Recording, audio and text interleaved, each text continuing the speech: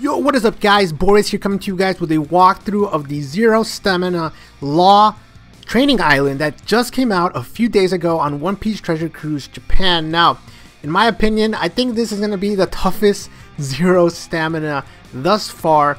And it's really difficult. So far, there's only a handful of teams that can beat this so far. And really, the key to this Zero Stamina is going to be what you see on my screen as my captain. That's right, I am using God Coby as the captain. This guy's going to carry us to victory. Now, of course, I do have to let you guys know this is not God Coby. This is not the original Coby or Fortnite Coby. This is actually a brand new Coby, which was released a few Sugo Fest batch. I think it's actually the previous Sugo Fest batch during the Akainu one, I believe.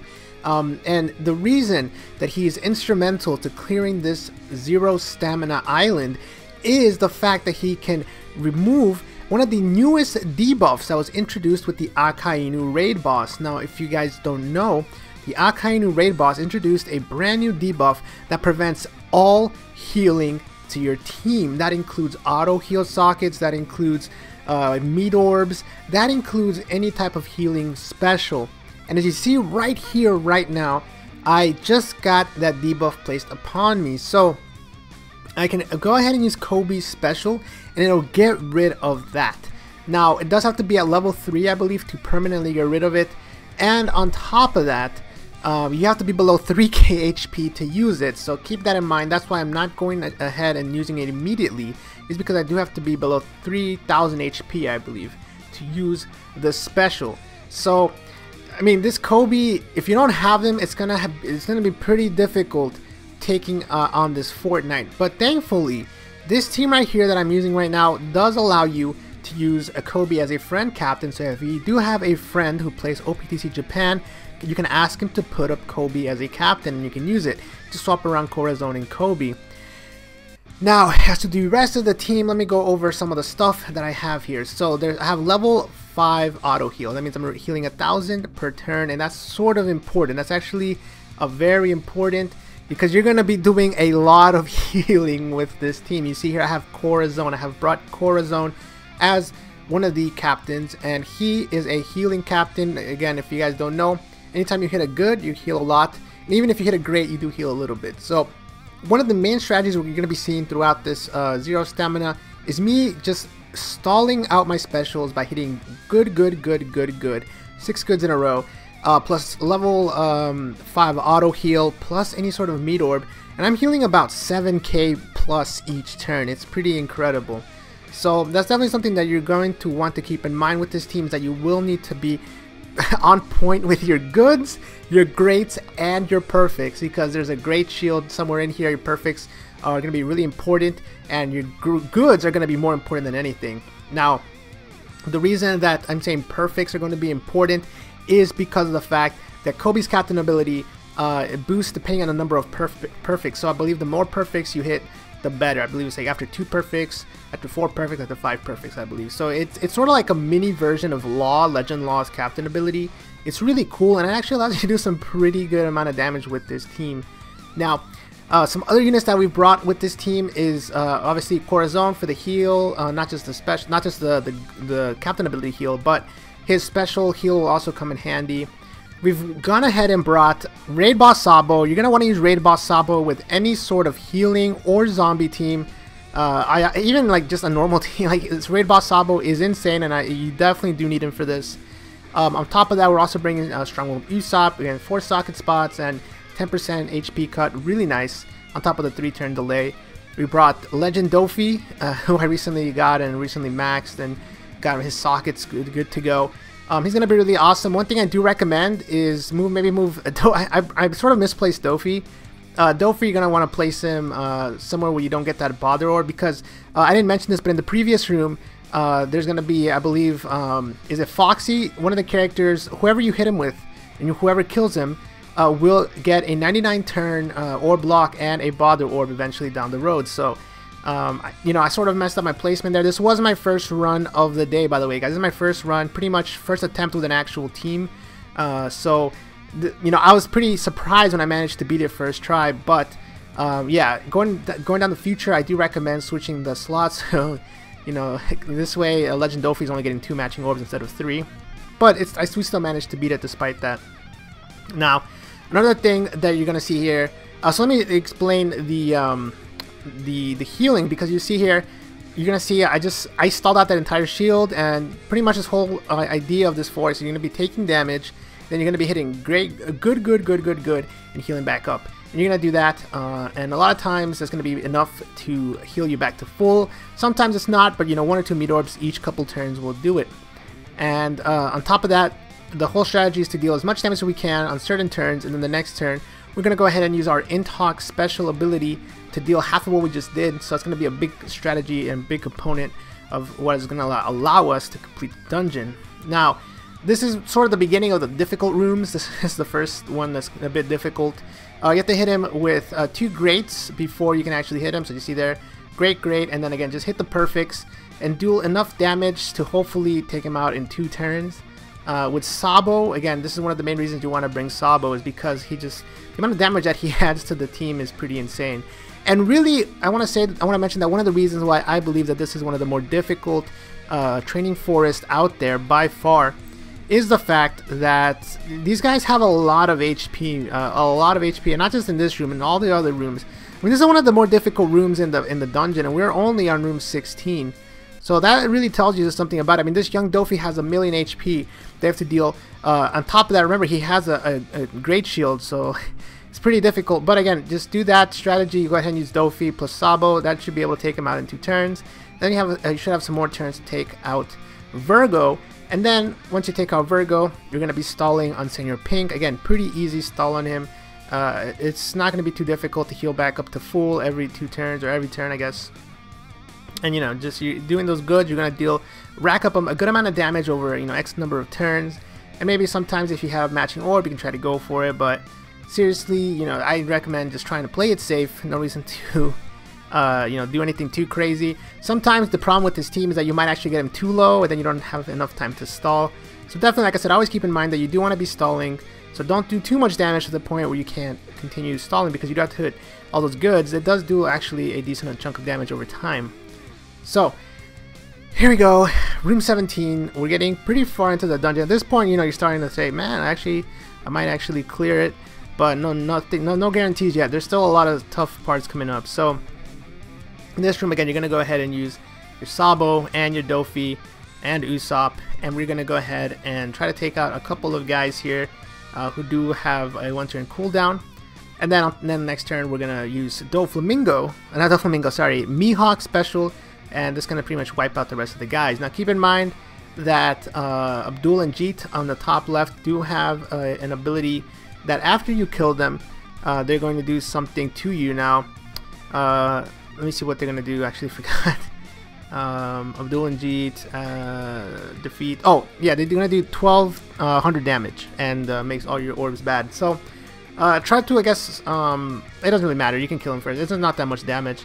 And then, like I said, you see me here skip all the attacks, guys. I'm skipping pretty much all the stalling. I've stalled on Harujin until I'm ready to go, and then we move on to the... Now, this is my opinion. This is the most difficult room. I think that this is the most difficult room. Why? Both of them have 2,000,000 HP. That is insane.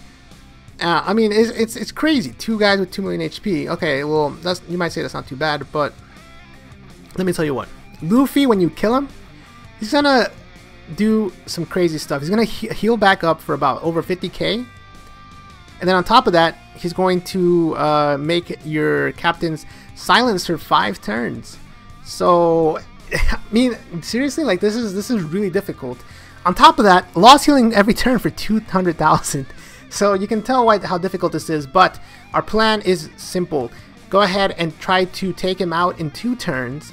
First turn, use Sabo. Second turn, go ahead and throw a Dofi special in there. And it would really help if you got a blue orb in the previous room. So I forgot to mention that. But if you can farm for a blue orb on the previous room, that would really help. And then once he revives, you'll be silent, so you can't really do anything. But you can use Intalk to take him out. Then Law is going to be even more difficult. Law, you're going to have to take out a similar, where we're going to want to, the turn we defeat him, we want to go into the next room, into the 19th room with Intalk special ready to go. So And he's also, remember, he's going to be healing 200,000. So what we're going to do is we're going to go ahead and once we have all our specials ready to go, we're going ahead and heal back up to full with Coby plus Corazon. We're going to go ahead and use Usopp, not Golden Pound, but Strong World Usopp to stall him. We're going to attack for 3 turns, try to deal as much damage as we can. Again, he heals back 200,000, but you can deal a little bit more than that every turn. So you are, dealing small chunks. And then once he's down to 2 turns, because after 3 turns of attack, he'll be down to 2 turns. That's when you're going to go ahead and use your Sabo special to try to go ahead and deal a good amount of damage. Try to get him as close to below 50% as you can. He's going to heal back up, and then you're going to go ahead and use Dofi. And so hopefully, with Sabo, you're going to deal as much damage as you can. And then the next turn with Dofi, you're going to be able to take him out. Keep in mind that I actually failed this twice. So I actually got him to around 1 to 2%. But that didn't matter because I could just restall for everything. So if you do fail this part, this in my opinion is the hardest part, but you can redo it as many times as you want because you can just keep stalling. So if you don't kill him, he will heal back to full, and then you can just restall and do it all over again, like in 20 something turns. So we did do that. We did do that twice. I skipped this, so this is actually my 3rd attempt at killing him. So we stalled probably around 60 turns on this room, but we killed him, and now we're on the 19th room. And again, we're going to use our Intox special to deal half of what we dealt that last turn. That's going to do a lot of damage. Considering Law, we just did probably like 1 million damage to Law, somewhere around there. So a lot of damage. That's where that Coby orb really helps. And keep in mind also, guys, I am using the Whitebeard ship. I forgot to mention that. And my Coby is not even max. It's like level 60 something. So keep that in mind. So like I said, I went ahead and used Intox. And as you can see there, we wiped out almost everyone. Then you have 5 turns to take out Elizabello and 3 turns to take out Dagama, so it's not that big of a deal. As you can see here, we're going to go ahead and take out Dagama, and then we're going to take out Elizabello, and then from there, it's pretty simplistic. If you made it this far, you're at that point where you're pretty safe. You have about a 99% chance of clearing it, because this part is pretty easy once you defeat Elizabello. So once you defeat Elizabello, you're going to want to stall on Cavendish as much as you can, because when you kill him, he'll actually become Hakuba. You see here, so I stalled there, he became Hakuba, and I'm gonna go ahead and believe use Golden Pound Usopp because I keep calling him Golden Pound. I'm gonna go ahead and use Strong World Usopp on this room because I do not believe you can use it in the next room, and that is going to allow me to stall a little bit longer too. Corazon, Usopp, you want to save your damage dealing specials for later, so 4 turns is more than enough to take out Hakuba. Actually, I could probably take him out in 2 very easily, but again, you just stall a little bit, so because you probably want to stall for a Corazon in the next room, so it'll save you a couple turns, but no big deal if you don't. And yeah, with that said, we're on to the final room. And again, at this point, you should be pretty, it's about a 99% chance. I mean, if you mess up on the final burst on Law, then yeah, you could die, but for the most part, you should have it in the bag. You can even play it super safe, and I'll explain that in a little bit. I don't want to get too far ahead of myself. So, first off, we're going to target the guys in the back, and you're going to go Doflamingo plus Sabo. You're going to deal a lot of damage. Definitely try to take out Sachi and Pin. You should be easily able to take those guys out. Potentially take out Beppo as well. And that's going to deal enough damage where Intok is going to do a good amount of damage on John Bart. You see here, and then we're going to take him out. So again, this just shows how powerful Sabo is. Like it deals so much damage, and especially on these healing teams and zombie teams that don't normally have a lot of output. That really does a good number on them. So he's gonna block a special. This is the one tricky part of the. I completely forgot about this. Yeah, he blocks one of your guys. So I actually don't know if is that random or is that based on. Let me double check, see if I can find. No, I think it's a random guy gets sealed for 3 turns. So that could actually pose a problem. I guess I got lucky there. So I guess something I forgot to mention. I completely forgot about that. So he will seal one of your random guys for 3 turns. I don't know if you can re-roll it. You might be able to re-roll it. So you might want to be vigilant on that. But pretty much it's gonna be a lot of healing, and then when you get a chance, maybe you get a purple orb, go ahead and deal some damage to him. And so as you see there, I got him right above 50%. At this point, I got all my specials up and running. Go ahead and use Sabo, go ahead and Doflamingo. And should be a pretty easy 2-shot kill as long as you hit your perfects. You see there. You got 2 turns. He doesn't really do anything, so go ahead and just hit your perfects, and you should have it in the bag. And that is the Law 0 stamina training island with a Coby captain and Corazon friend captain. Really awesome team, and for this you get the Law Submarine. Let me go over what it does real quick. It'll boost slashers and freedoms by 1.5 attack and 1.25 HP, so it's really awesome for Legend Law Captain. It'll also make perfects easier to hit, which again, really awesome for Legend Law Captain. On top of that, it does have an ability to heal 10k HP, but you have to be below a certain threshold. I'm not entirely sure what that is yet. But pretty awesome ship if you have Legend Law. If you don't, I'm not sure if you'll be using it too often, but it's definitely awesome to finally have completed all training forests once again. Hopefully they don't announce one anytime soon, because these are kind of annoying to do, but they're pretty fun. So with that said, guys, let me know how your 0 stamina law went. Let me know if you have this team or whatever. And yeah, hopefully you guys have Coby, because he is freaking awesome. So with that said, guys, thanks a lot for watching. Until next time, peace.